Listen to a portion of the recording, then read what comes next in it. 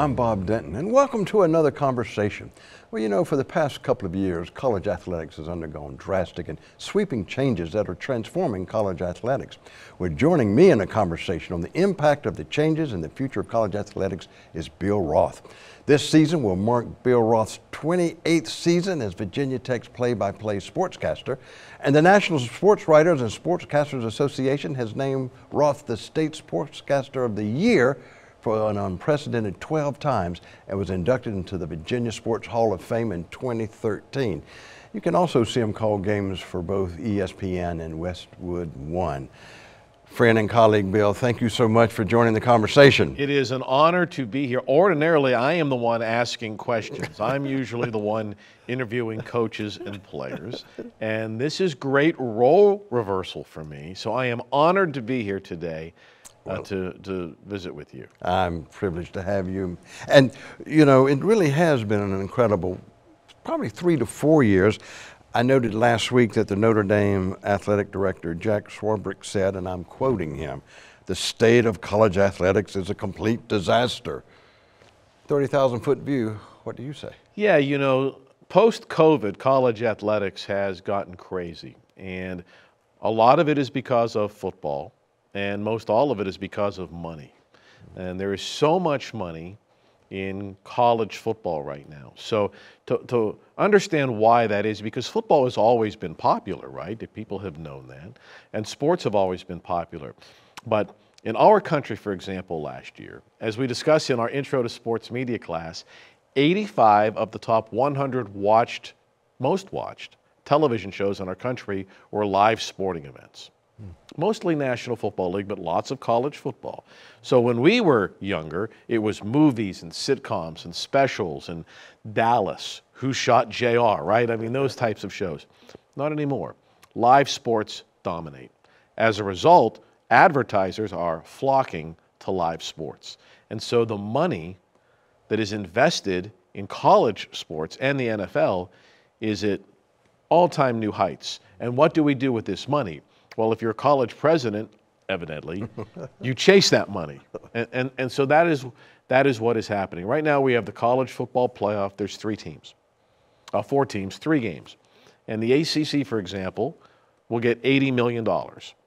Whether or not a team from our conference plays in the playoff, this year will make $80 million. Next year they're expanding to 12-team playoff. And the leagues are going to split over $2 billion for those 11 games. So you can see the chase for the money is on. Wow. And we're going to talk a little bit about the money as well, because I want to tie that to a larger issue. But there are a couple of things in terms of the players that also has transformed. And that is, obviously, the first is the name, image, and likeness. It impacts recruiting. It used to be, I mean, when I was growing up, I wanted to be a Demon Deacon. I wanted to go to Wake Forest real bad, and thankfully, luckily, I did. I'm a Hokie now after 34 years, of course.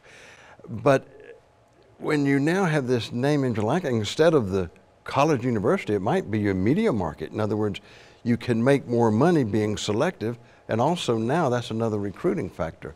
How has that impacted, especially in terms of the coaching and all? It has changed the game, also post-COVID. So the NCAA has been a staunch supporter of amateur athletics. And in many ways, it's right. We have the best amateur athletics in the world. We win more gold medals at the Olympics than any other country. We are one of the few countries where you can get an education and pursue a sports career simultaneously. You can be a great swimmer and go to Stanford. You can be a great golfer and go to Wake Forest. In many countries, you have to choose one or the other. Are you going to be a student or are you going to be an athlete? So we've always had a great amateur athletics system in our country. However, as the money has gotten bigger, the athletes wanted a piece. And the NCAA has lost just about every legal challenge to amateur status. In fact, the Supreme Court 9-0 in the most recent ruling against the NCAA. So what they did, they basically adopted the Olympic model. We don't pay our Olympic skiers, but they're allowed to have a logo on their helmet or a logo on their skis. And that's how they make some money. They own their own name and their image and their likeness. And so the NCAA said, okay, we can do that. But we all knew what would happen. and that is Bob's Toyota in College Station, Texas, would hire the entire football team to do commercials even if they didn't sell a car. And so it became, which was something we didn't want to see happen, it became a key part of recruiting. If you come to this school, if you come to our program, we will pay you to do commercials. And that's been a problem. Some of the money is, well, it's not a problem if you're an athlete. Right. It's not a problem if you're the star quarterback. And for many athletes, it's a good thing. It's really good for some athletes at some schools.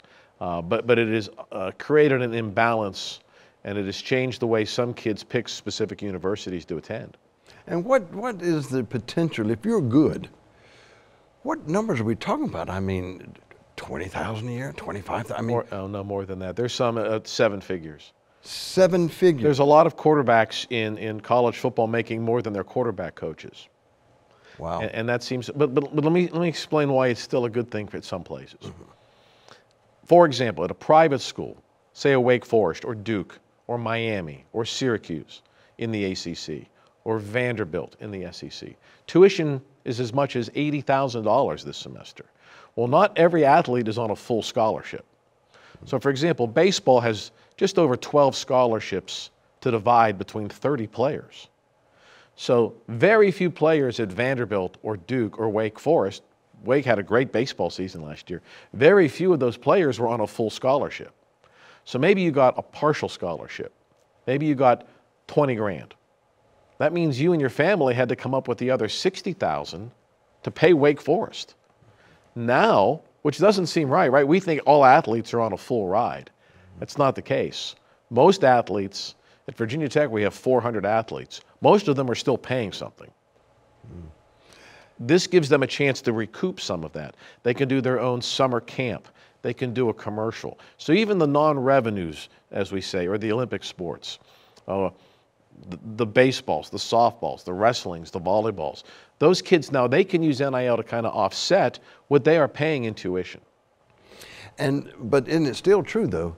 Those who get 7 figures, they're already on, because they're the stars, they're already on full school. Likely, yes. I mean, right. So it's still kind of, and I don't know if a volleyball player could really compete. Well, at LSU, 2 of them did, but that's an anomaly. What happened there? It is the free market, and it is capitalism at its finest, right? If a car dealership in Oklahoma wants to pay the Oklahoma volleyball star big money to do commercials and show up for appearances, go for it, right? That's what the Supreme Court ruled was we can't restrict that. Right. Because a regular student can do it. If I'm not an athlete, I'm just going to school and I want to make some money on the side. I want to be a musician. I want to put together a demo and play and sell the CD. Or I'm a student athlete at another school and I'm a comedian and I want to have joke night. I can do it. But the NCAA had always tapped the brakes on using your athletic status to draw a crowd. Well, those days are over. And of course, I'm old, but it's still, to me, it's pay to play. It's still recruiting, inducements. Can athletes have agents? Yes. So let's go to another one. And of course, I think the theme is money is behind all of this, isn't it? Mm-hmm. But talking about the impact of the transfer portal, that's got to drive some people and coaches. I mean, because there's a certain amount of your good players and even the second string are always going to come in and out and kind of test the waters. But theoretically, I can't get my head around this. You have a UVA star, 4 years UVA football, graduates with a degree, does a 5th year playing for Virginia Tech. That's not a Hokie. Don't know what a Hokie is or understands it. That's possible, isn't it? It's very common. Again, we blame this, or credit, depending on your perspective, the Supreme Court, because if the NCAA is going to say these are not employees, they are students. The NCAA is hanging its hat on that. They are not employees, they're students, and any student can transfer from school A to school B. And if you're going to say you can't transfer, well, then we better have a contract with insurance and everything that goes with being an employee. And the NCAA says, no, they're just normal students. And so if that's how the NCAA is going to play it, then they can't have it both ways and restrict kids from transferring. This year, Phil Jurkovec is the Pitt quarterback. Last year, he was the Boston College quarterback. Brennan Armstrong is NC State's quarterback. He has been UVA's star quarterback. Grant Wells, the Virginia Tech quarterback, will be playing at Marshall this season, where he was the star for 3 years before transferring to Virginia Tech. So you have kids playing pivotal roles at quarterback against their former team. It's just amazing because we used to think, again, kind of the loyalty. Yeah. And I would also say from a student standpoint, you transfer, you're not going to get out. I mean, in other words, it impacts your progress toward degree almost with every major without question. And so I don't know from an education standpoint, it certainly doesn't do them well, but that's not the primary motive. Well, again, it was the lawyers that got involved. And it all goes back to the money, because the lawyers saw hundreds and hundreds of kids running around with jerseys with a college player, and everyone is profiting off that jersey except the player. Or video games. They shut down the EA Sports video game with college because of a lawsuit, because they're making hundreds of millions of dollars, and the kids who we are seeing on the screen with our little controllers weren't getting a nickel of that. And so the NCAA pushed back and lost. And this has all happened slowly, but it has exploded since COVID. And it's impacted NIL, it's impacted the transfer portal, it's having a huge impact on conference affiliation. Well, let's go to that, because there's some incredible realignments. I mean, coast to coast now, I mean, incredible realignments. How do you see that, and then also implications for the ACC as it relates to all of this? Don't like it. College sports are regional. Very rarely. Yes, Notre Dame and USC have a great rivalry, a school in Indiana and a school in LA. But that's not normal. Most of the times you're at your office and your buddy is a UVA alum and you're a Hokie, and there's the rivalry. Or a Maryland alum in Northern Virginia. And we've all known that. Conferences were always about regionality, and rivalries were based on that. I mean, yes, Army-Navy have a rivalry, right? West Point and Annapolis, or Air Force in Colorado Springs. But that's unusual. Most of the great rivalries are USC, UCLA, Auburn, Alabama, Virginia Tech, UVA. Now the conferences are splitting up, and we see Texas and Oklahoma moving to the SEC. We see Oregon and Washington moving to the Big Ten. And I know you're a sports fan that is very interested in the Oregon-Rutgers basketball game that will be on your television. What a rivalry. You can throw out the records, Bob, when the Ducks and the Scarlet Knights meet, right? Yeah. Well, you know, I'm thinking beyond the football. Right. And here the potential, even as we have it now, that the potential perhaps, and I'm just, as an example, I mean, you've got women's volleyball on a Wednesday night at Notre Dame having to play. They got classes, they got studies, they got, I mean, the travel implications for all the other sports. It's just incredible, again, from an educational standpoint. 100% agree. And I think the college presidents would agree with you too. And in a way, it makes them sound hypocritical, right? It does. Mm-hmm. On the surface, it makes them sound hypocritical. And getting back to television ratings and television money, there's so much money involved in this that it pays for the hypocrisy. Or we don't have a commissioner in college sports. College football is the second most watched sport in our country, more than Major League Baseball, more than the NBA. Those are pro leagues with commissioners. Someone is looking out for the health of the league, the future of the NBA. Yes, the commissioner works for all of the owners, but he's in charge of looking over the entire enterprise. We don't have that in college athletics.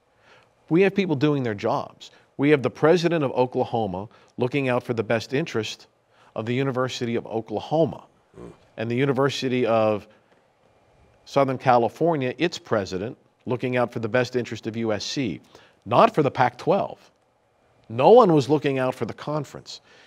But that's not their job. Their job is to answer to their constituents who love football, who want to be on television, who want to make lots of money, that want to be a part of this $2.2 billion college football playoff.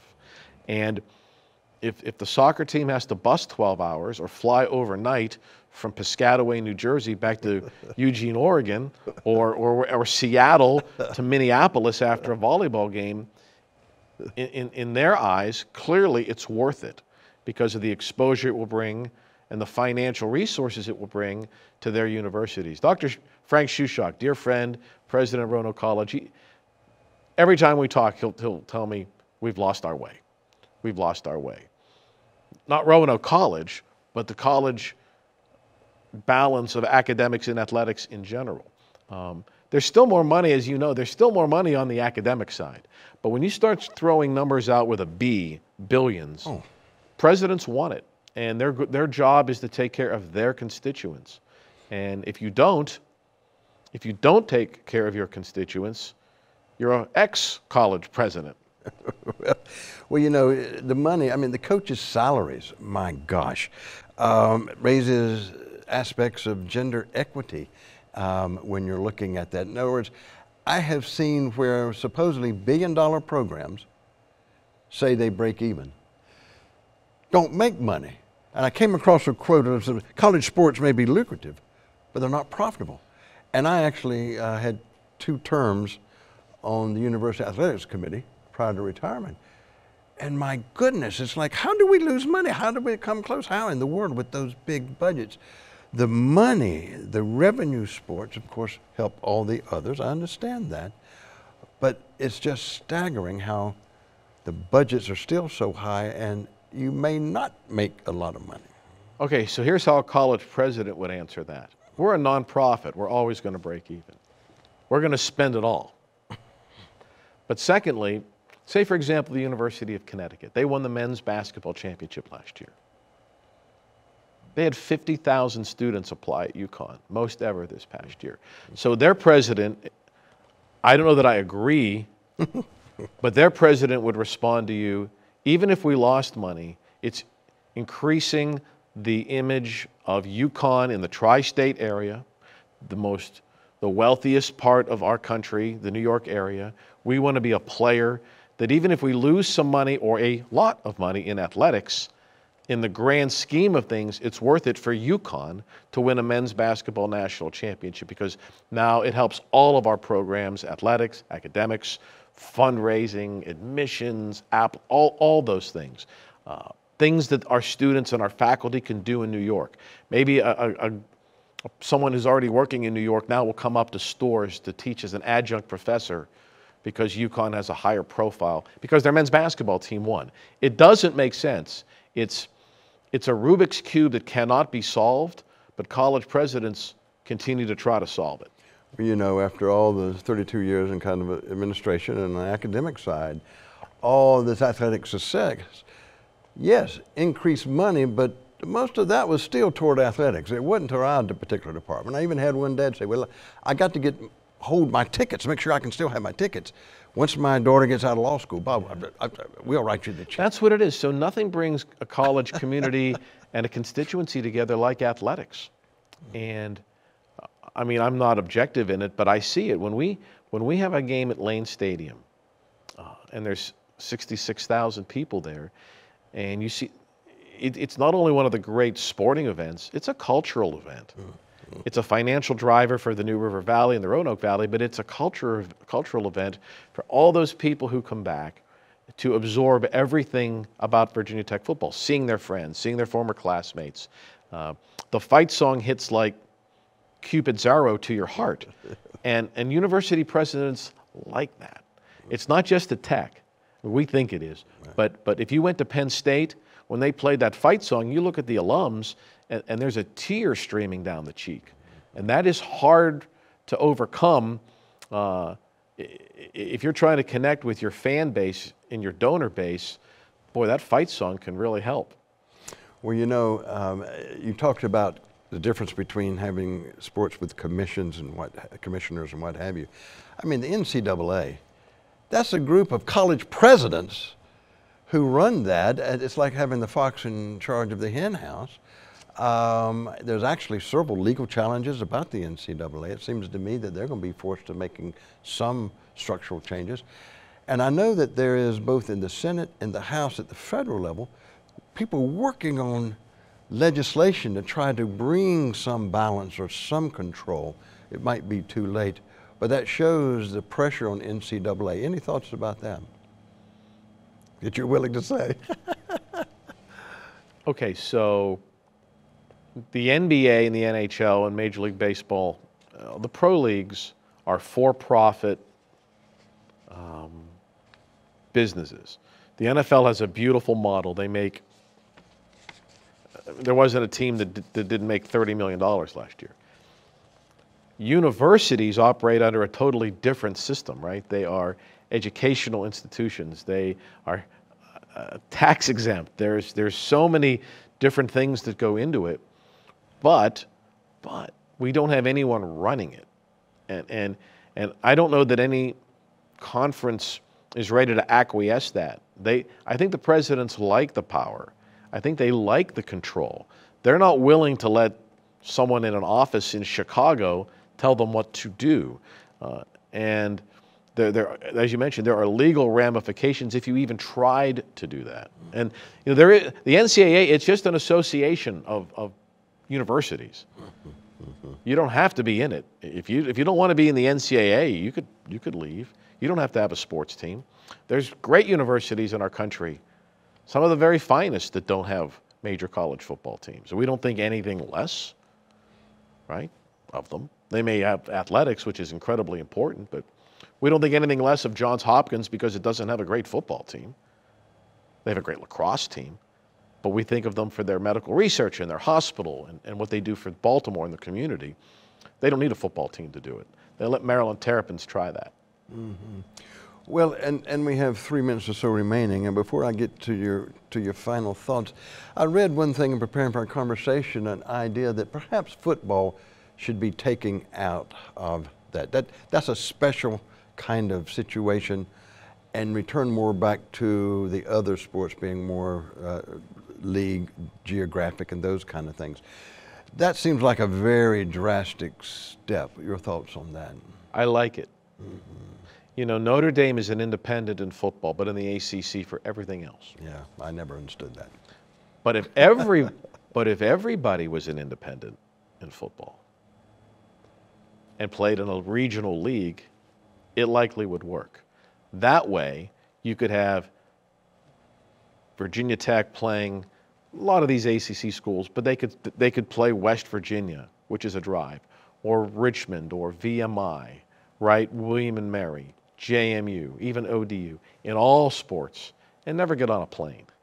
You know, right now we're flying student athletes to Tallahassee and Miami and Syracuse, which is great, right? We all love a flight to Miami, especially if the athletics department is paying for it, right? Yeah. But from a cost standpoint, clearly that would be a better model. Notre Dame has its own deal for sure, but if everyone was an independent in football, and we split these billions of dollars, and maybe the winning teams got a little more, right, which is a model the ACC is looking at, then, you know, Notre Dame can play Purdue, Notre Dame can play other schools in Indiana in these other sports. And you want to fly across the country and play basketball, you can, but you wouldn't have to because your league wouldn't be so spread out. So I kind of like the idea, but I don't know who pushes that first domino, Bob, because right now the contracts, this money is with the conferences. And they're controlling it. And there's more change ahead. That's the one thing that we have seen over the last 20 years. Just when you think you know what league you're in and what your TV deal is, something changes. And but at the end of the day, it's still great. There's nothing better than college athletics for students, for the athletes who participate. We still have the best amateur sports model of any country. So we're down to literally 1 minute. 5 years out, what would you say as you look to the future? Still trouble ahead, certain things to be addressed, minute left. Challenges create opportunities. So 30 years ago, Alabama was great in football. 30 years from now, Alabama is still going to be great in football. the Michigans, the Ohio States, the teams that already have 110,000 seat stadiums and are charging several $100s a game per ticket, they're going to be fine. I'm concerned about some of the teams in the middle, candidly. Maybe teams 40 through 70. Are they going to be able to make it at the highest level? But the top 10, when we look at the preseason college football poll in 2045, I think we have a pretty good idea who will be in it. Wow. Well, unfortunately, that's all the time we have. I want to thank my guest, Bill Roth, for joining me. Thank you. And I miss you, my friend. Miss you too. And I want to thank you for joining us, and I hope you do so again for the next conversation with Bob Denton.